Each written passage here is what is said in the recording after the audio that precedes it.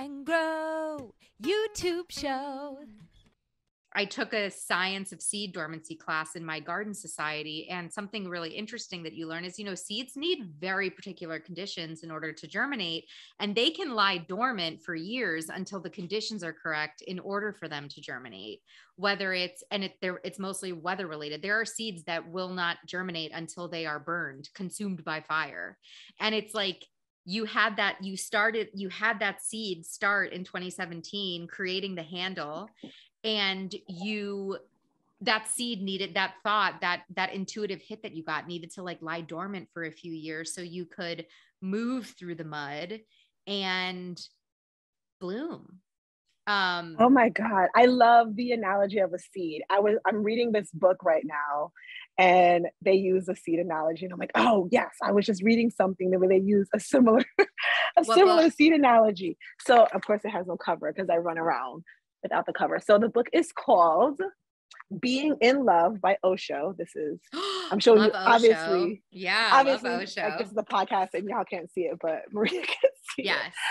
it. So very early on in it, and he's talking about, children and how we grow and how exactly how a seed is, where there's this protective shell that's necessary for a period of time. Yeah. But if the external piece of that shell does not shed itself away eventually, then it stunts the growth. You can never actually have the plant. You'll never have proper growth. Mm-hmm. So it's like it serves a purpose. So for example, think of like an avocado seed. I feel like a lot of folks are familiar with those. Everybody wants to grow an avocado plant. Mm-hmm. When you or even a mango seed is even better. Mm-hmm. When you eat down a mango, it's like, oh, this is a seed. Yeah, but the part that you actually plant, you have to take off that outer part and plant the piece that's inside. So that protective shell serves a purpose, just like a sunflower seed. It serves a purpose, but it needs to kind of deteriorate into the ground around it in order for the actual seed inside to grow and to bloom. And so it was one of those things where we were talking about like the ego, right? Like we all have ego, which is necessary as a baby. But then as you come into your adulthood, you don't really need that anymore. You need to shed it because it's going to actually stunt your growth. So there's so many metaphors. I am the queen of planting metaphors. I love everything in life can be aligned with a plant metaphor. Everything. Well, because we are we're not plants, but we are nature, right? Like there's a reason why it's so intuitive and effortless to connect with these beings and learn from them if you prime your heart to be open to it, because we are intrinsically connected. We are both living, breathing things that have cells and DNA. And, it's interesting, as I was doing research for my book, I was looking at, the most famous quotes about, nature and wellness and plants.